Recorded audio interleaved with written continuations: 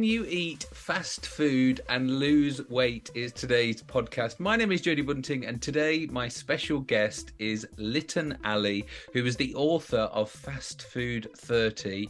He's from London, and I met him on a live obesity debate on GB News.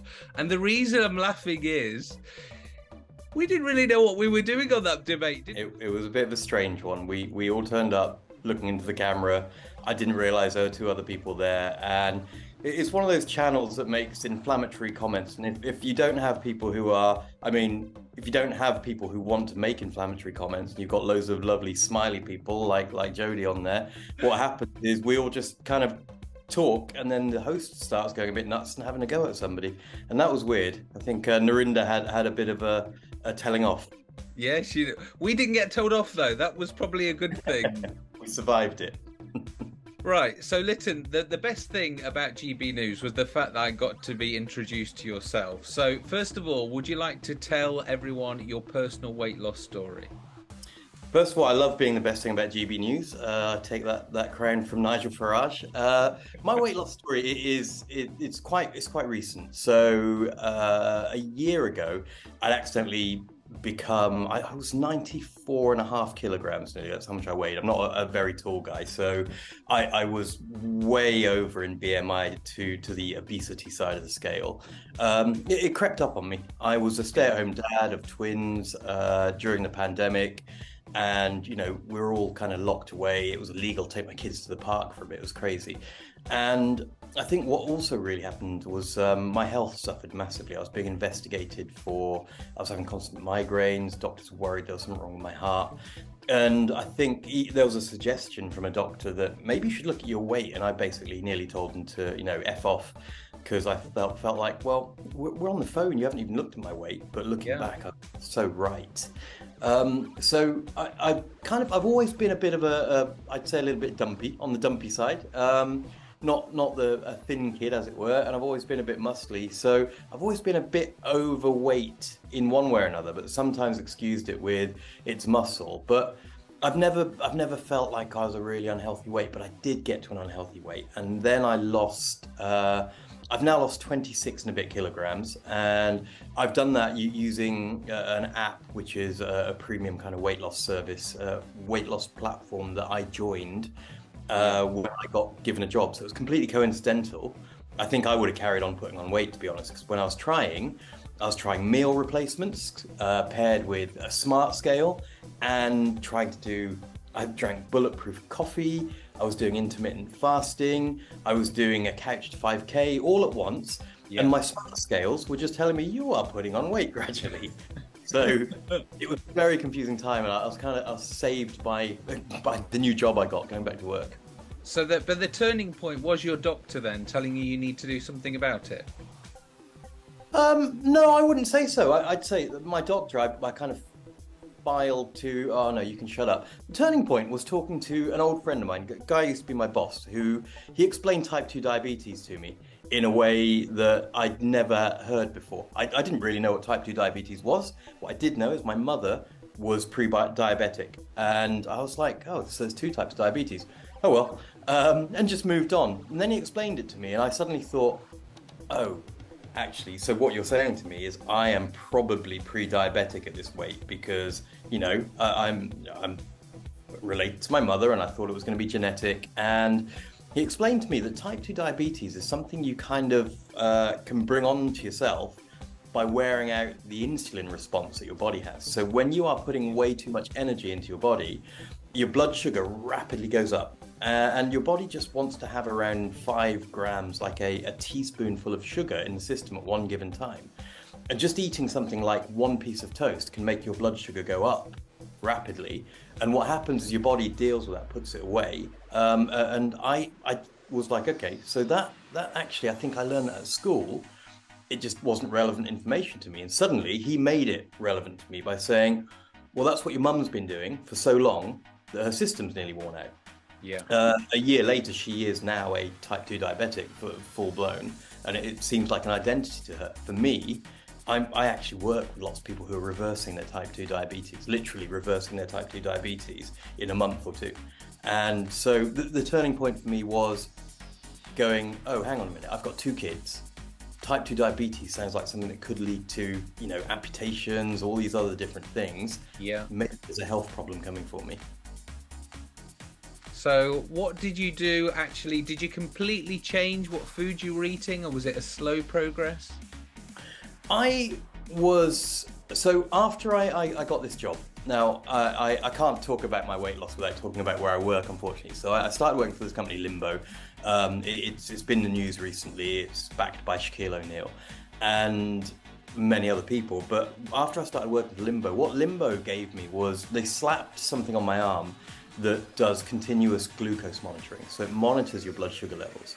And it's centered around that because blood sugar is really important in weight gain and weight loss. So when you have excessive blood sugar, what happens is your body, well, it packs that sugar away, as I was saying, but it packs it away for later. It's storing the energy for later. And, you know, we never get to that later because we just need to go to the fridge or the supermarket or Deliveroo or whatever. But what we're feeding is a body that was, you know, evolved a long time ago in the Stone Age for feast or famine. So it's focused on blood glucose, but what it really does is it kind of gives you, it coaches you into understanding the impact food has on your body. So whenever you eat, about 20 to 40 minutes later, depending on how your body's reacting at the time, you start to see what happens. You've got this little blue line that's nice and stable, and then you might eat something like a normal breakfast for me might have been something like 2 chapatis and a banana. And what I would have seen from that was my blood sugar was nice and stable. I ate breakfast and suddenly up it goes like this. And then you have a spike and a crash. Yeah. And looking at that and being coached into why that was happening got me to understand, oh wow, so hang on, whenever this line goes red, I'm stopping my body from accessing stored fat that my body's storing for later. And also, I'm adding more fat to it. Yeah. So I gradually got nudged out of those things by starting to essentially learn to navigate the world a little bit better. I learned to make choices about food that were just kept me in fat burning mode, first of all, which I didn't know about at all because it's really confusing. You get told to count calories, for example, and that's the whole point of calories. It has always confused me because a calorie, I was taught at school, is a unit of heat. So how can you have calories on a plate? And it turns out you can't have calories on a plate. You have to actually eat food to make calories, heat. So it's just a weird coping mechanism that the world's used. But when you can see your blood sugar and what it's doing, and you compare that with data like, you know, heart rate and whatever else, you can start to see the impact of food. So for me, what I also had, because of this job, was I had access to everybody else's data. So what you do with the app is you take photos of what you're eating. So when I joined, I was told, look, you think about reducing carbohydrates. I didn't really know what carbohydrates were. I thought I did, but I thought, okay, fine. Hotel breakfast. I won't eat any bread. You know how you go to hotel breakfast, and if you're on holiday especially, you'll start with bread and eggs and whatever. But then you'll end up also eating breakfast dessert and then a croissant to finish off and whatever else. And hey, they've got actual ice cream here. You'll eat whatever you want. And it's amazing. But for me, what happened is the first day, I threw away the toast. And I was like, this little app is not going to tell me, don't eat carbohydrates today. Yeah. And I did. And I had to go looking. And I was like, what the heck? Where are the carbohydrates here? And I went on a bit of a learning journey, like day by day, almost meal by meal.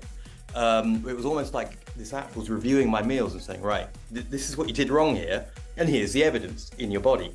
And I learned baked beans have loads of carbohydrates, and I thought they were a protein thing. So then I had all these other people. I had like loads and loads of data points, like thousands of them, and I thought, right, I'm going to get one of the geeks at work to look at what the highest weight loss performers eat, and I'm going to just copy that, because I'm all about efficiency. I'm very busy. Yeah.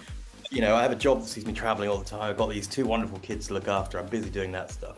And I'm not about to start planning meals, right? And then, so this analysis comes back to me. It's got kebabs in there. It's got burgers. It's like literally doner kebabs dripping with grease. It's got burgers with cheese, all the stuff that you think you shouldn't eat. It's literally got KFC in there. And I'm thinking, KFC, PFC, pretend fried chicken of all sorts, right? And I'm thinking, this doesn't make any sense. But what's happened is all these limbo users have kind of learned a way. It's like a tribe of people who've learned a way to navigate to the right choices and then adapt food accordingly. So I just went around and thought, this is amazing. It kind of became the most interesting part of my job for a while. And I did lose weight by eating fast food at least 3 times a week, if not more, originally. So I went through this long process over about 9 months of losing maybe about 23 to 25 kilograms, can't remember exactly. And then stopped losing weight. I was like, look, I'm quite happy now. And then in January, I decided, look, I'm launching the book. What better way to launch the book than just eat nothing but fast food for 30 days? And that's exactly what I did, which was, it was funny because when you talk to, you talk to certain people and they think fast food is an affordable way to eat. I'm not sure why. It's this crazy idea that, it's like it's a crazy idea that posh people have, I think, which is, oh yeah, poor people eat fast food because they don't know any better. And it's just not true, because our system isn't cheap. The company I work for, the system isn't cheap. So therefore, I often go and meet these members and I'm like, you guys are like really, you're posh and you drive posh cars and whatever, but you go and eat Tesco meal deals. This is weird. Yeah. But that's what super rich people do sometimes. They'll eat fast food all the time because it's just, time is more valuable to them than anything else. Absolutely, yeah. So January for me was a super expensive month. There were times when I was eating 3 meals of fast food a day and it was costing me £55 plus, it's what it costs to get fast food delivered to you. But I was literally, I was eating doner kebabs for breakfast. I was eating cheeseburgers, triple cheeseburgers. I was eating KFC. I discovered a whole new world of fast food. Like, I was defining it fast and quick service. So burritos, which came from tortilla, and things like Mexican street food, Indian street food. I had a wonderful time of eating all the stuff that you're told not to eat. I discovered all these new brands that I never even heard of because I just thought, well, I don't eat fast food because it's making me fat. And where I started in January, I started off with a blood test. I started off going to see a GP and I got it on video so that we could kind of see what he said. And he said, Liton, I'm really worried about your cholesterol because it's a little bit high. It's 7.4. That's a little bit high, but you've got a good mix of cholesterol, so we're okay with that. Yeah. But I'm worried where you're going to go. In 30 days' time, you're just going to go and eat fast food. I think you're going to come back to me at the end of January, and we might have to have a serious talk. And I said, okay. That was like an off-camera comment. So I went back to see him, and I had my blood test done. I get a phone call from him a couple of days later, and he said, Liton, we have to talk. You have to tell me what you did. And he didn't get to the point of the numbers first, and I wish he had, because I thought, oh, what's he going to say? What's he discovered? And he said, oh, your blood, I thought you'd seen your blood test. I was like, no, I didn't log in because I don't really understand numbers. And he went, oh, I've got to tell you. And he said, you've gone from 7.4 to 5.4. That's a massive drop in a month. Yeah. I still don't fully understand, but what I know is it was not bad because the mix was good. But where he expected it's going to go up a bit and we should worry, he said it's gone down. And your body fat's gone down and, you look different. And you can lose weight by eating fast food. And I've written a book about how to do it. And this is the genius in losing weight. It doesn't just help one thing. It actually helps every single internal organ, every single calculation of our health. It improves everything automatically. And it's so good that the doctor was, wow. And look at their prediction. If you ask them, if I do this, what's going to happen? It was totally wrong, wasn't it? It was, but that's because I'd said, look, I've written a book called Fast Food 30 and I want to eat fast food and nothing but fast food. And he hadn't read the book. After he read the book, he said, okay, I understand what you're doing now. Because what the book does is it helps you navigate your way around fast food. And the thing about fast food is really, really well designed to make a profit for fast food companies. McDonald's isn't known as one of the smallest companies in the world, right? Yeah. They're a highly profitable company. As most food businesses try to be profitable, and that's one of the problems that we have. The system is massively stacked against us. So if you eat fast food as you think about, you know, the common perception of it, well, what you do is you go into the fast food vendor and they're pushing things at you. You'll ask for something like a cheeseburger, and they'll say, would you like to make it a meal? Would you like to supersize it, etc.? You know why that is, right? It's because they're pushing you to profitable options for them. And it's really hard to say no a lot of the time to that stuff, because what you're looking at is not willpower. It's not me going, oh yeah, I should because that man asked me to, or that woman asked me to. It's me going, well, if I look at my bank balance and value, that's a sensible decision. Well, that's a very, very clever psychological trick that's been pulled by, you know, lots of dollars of marketing and branding and research have gone into helping you be pushed down that road. So Fast Food 30 is about going into a place and going, whoa, look, like I can see through these tricks, and I'm going to eat the things that my body wants, not what your brand wants me to eat because it helps you with your shareholders. Yeah. That's the difference. And one of my favourite things in the book was about the customization in McDonald's, because I personally do this. I order a triple cheeseburger, add all the free extras where you can add all the salad and things, minus the bun, and then you have there a low-carb, nutrient-high meal. It's genius. It's really, really smart. McDonald's and a few others do this as well. And I think the thing is, a lot of people don't know. I've talked to so many people who've gone, if there was one thing in your book that was really wonderful to me, it was that I can customize things. And I think that's the trick to actually losing weight and keeping it off. You have to get in the habit of customizing everything, wherever you are, your whole life. And I think it's, where do you do customization? Where do you start customization from? Well, it's you develop your taboos. So I have a brother who's 2 years older than me, and you know, we grew up together, kind of eating chocolate bars every day, and we're in very different shape, but I think I got to about the same weight as him, and he's had his weight for a bit longer, but we have very different taboos. And his taboos, he's a very, very devout Muslim. There are things that he will eat, or won't eat rather, that I might. For example, if I took him to a restaurant that serves steak and chips, 2 steak and chips please, because you've got nothing else on the menu, he would have to pick his plate up and go, I'm sorry, but only half of this to me is food. I can't eat that piece of steak. And I would say, oh, hang on a minute, I've got the same problem as you. Only half of the food on this, for me, is really edible food. I have a taboo here. I can't eat the chips because it's just empty energy that's going to turn into sugar, and I'm trying to lose weight. So I'd have to basically do exactly what I do in Fast Food 30, which is, I'm going to double up on the protein. You can have the chips. I wouldn't let him have the chips. You do not eat the chips. But for me, it's my taboos. So going through Fast Food 30, you have to look at it and say, you look at whatever you're given. If you're a vegetarian, for example, my other half's a vegetarian, and one of the things that I notice that she does is, if she goes to a restaurant that her carnivorous friends have picked, she won't complain about it. She never has done. She's like, I'm easy, take me wherever, I'll just navigate my way through it. She might order 1 starter and 2 side dishes and say, can I have them all brought out with the main meals? And what happens so often is they get brought out as a bloody starter and a side, and later, and she gets fucked over by it. But excuse my language, sorry. She gets completely screwed over by it. But that's her way of navigating. She's her way of life, and I think that's the same thing. So if you've got a specialist diet because you're Muslim or Hindu or whatever, or you've got a specialist diet because you're vegetarian, it's not a diet that you go through for a month and think it's going to change my life. It's just how you live.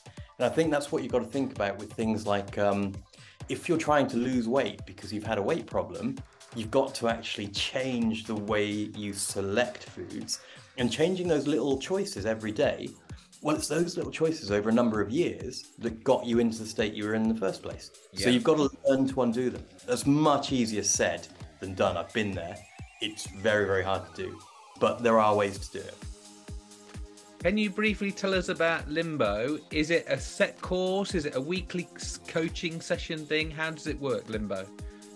Limbo is, for me, Limbo is amazing because what it does is it takes the guesswork out of weight loss. It uses your body's data. So you get to use 3 wearable devices which tell Limbo, the service, what your body's doing.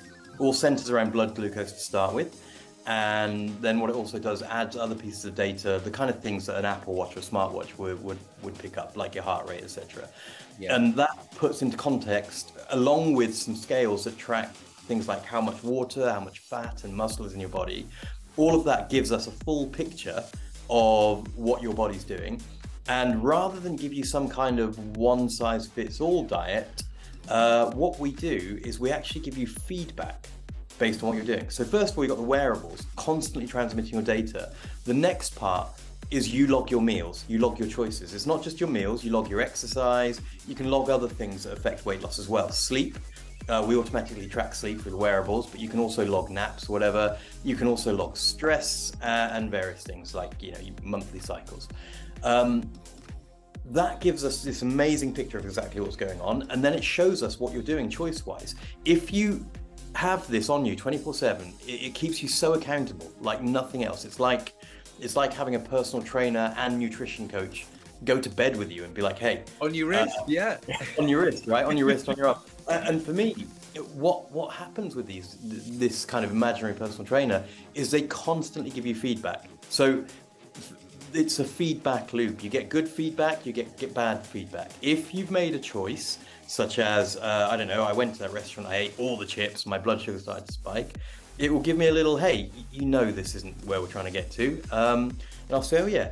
And like my toast throwing away, it also teaches you, look, this is where you should be heading. So there's lots of kind of stuff behind the scenes which teach you about how to make the right choices, how to navigate next time you're faced with the same choice. So that's the kind of the loop is that you have the wearables, you log your entries. Limbo then sees what your body's doing and then gives you individualized feedback. And what happens is you get to go through all that again, and you gradually start to learn to change your habits. And when I say gradually, it happens pretty quickly. It happens within a month. People start to really change their habits. And people are losing, an average of 3 kilograms a month on the system at the moment. That's our most recent statistic. And it's through just accessing your fat. Stored fat is just a thing on your body. I do not believe there's such a thing as a fat person, because the way I look at fat, fat is an energy source. It's like a reservoir of energy. My butt, my belly, that's a reservoir of energy that my body has kept, because my body is super efficient at storing fat in my cells just in case I might die of starvation. Yeah. And Limbo allows you to access it by stopping you eating the things that stop you burning fat and helping you into habits such as a lot of our members have cold showers and find they burn fat through it. And you'd be really surprised at how much and how little a cold shower you have to have. It's a well-known thing. It's been around for a long time, like cold water immersion.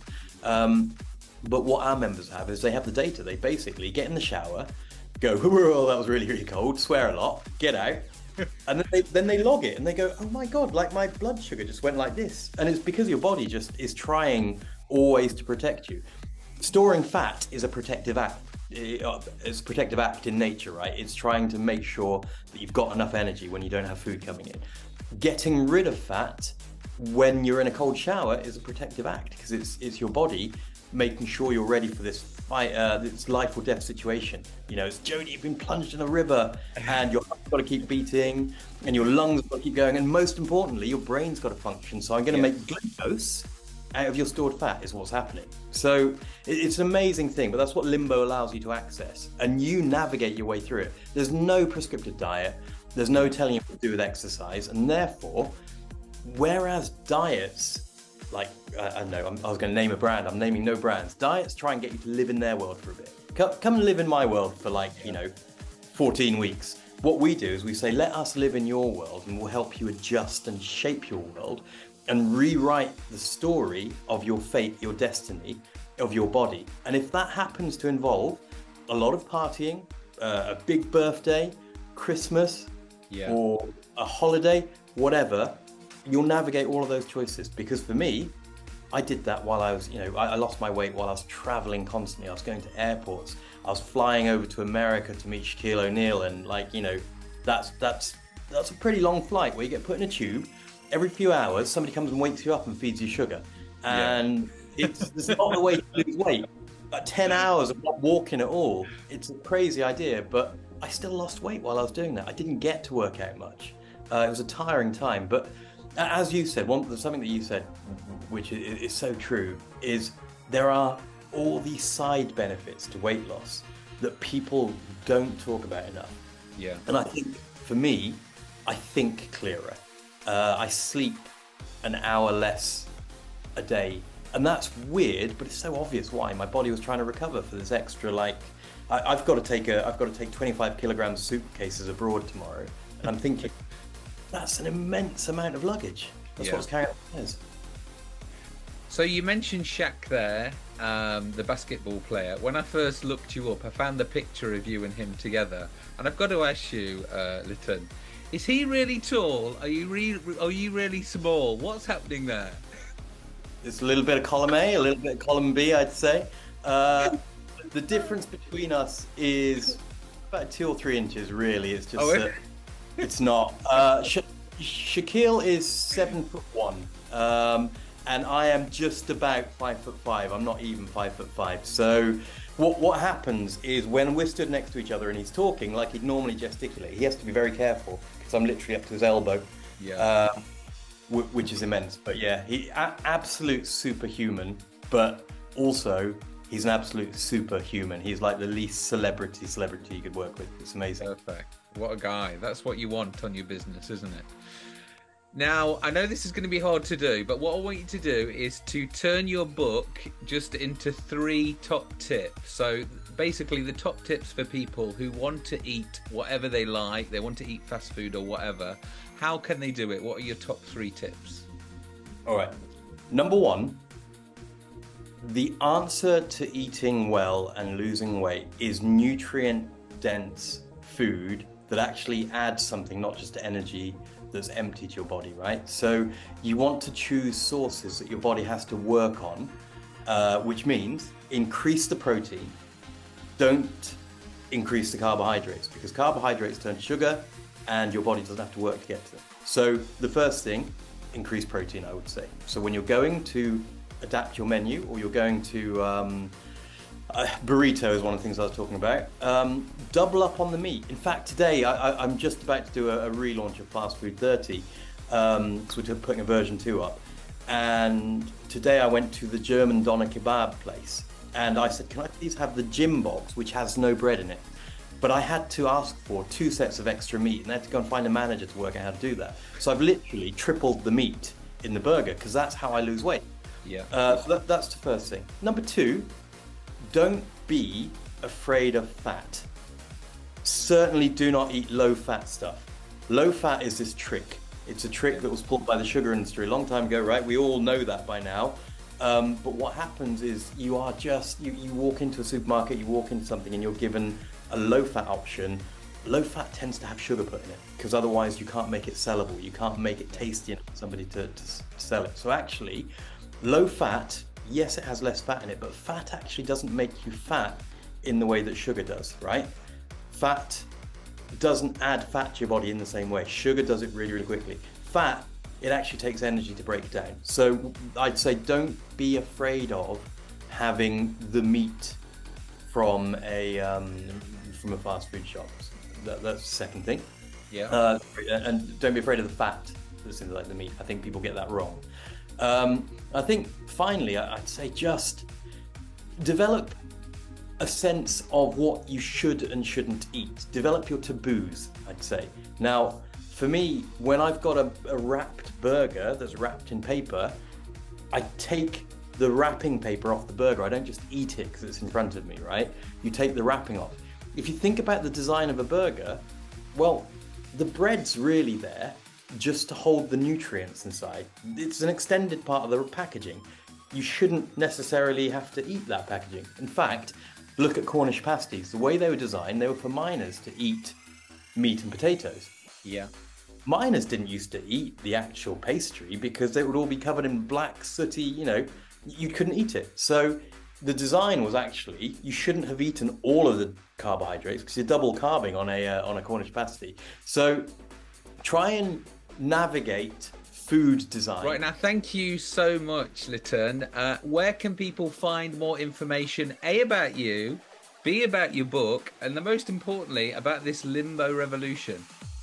Right, so you will be able to find me, I'm on Twitter, Liton Ali, I'm on Instagram, liton.limbo, and you'll be able to find more information about Fast Food 30. In fact, I'll tell you what, right now, if you go to fastfood30.com, your viewers will be able to download a copy of the book for free because my company's left the free link up and they should have taken it away by now. But you can go and do that now, fastfood30.com. But if that free link goes, it's on Amazon, so you can buy it on Amazon too. And finally, Limbo, it's limborevolution.com.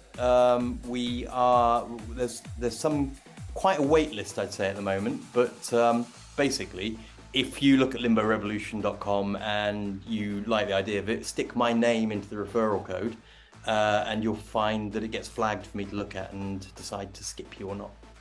Yay, great. Thank you so much for that. It's been a real insight, and there's so much bad negative stuff about fast food and processed food that it is great to see somebody who's got results, and not only got results but sharing the method with other people. Off camera, we've been discussing about me maybe doing a bit of limbo as well, so I'm really excited about that. I think it will really change the way you see the world of food. I can't wait. Great, wonderful. Right, we'll let you get back to your two kids then, and thank you very much. Thank you for having me.